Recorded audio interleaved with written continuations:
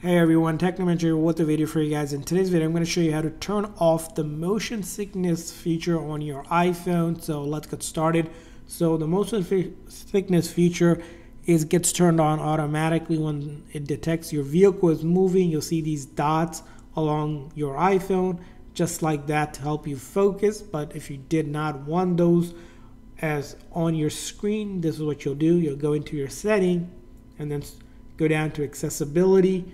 From there on, there's a section that says vision, and then you'll click on motion under that section.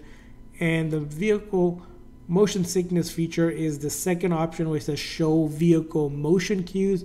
If you click on it, it's either going to be turned on for always or automatic. Automatic will show up when it's moving on a vehicle. And if you wanted to completely turn it off and disable it, you can select that off option, and you'll no longer get those motion sickness feature or those dots along your iPhone screen. And that's how you do it. And I hope this video was helpful. If so, please consider hitting a like and subscribe button for more tips and tricks for your iPhone and other iOS devices. We'll see you guys next time.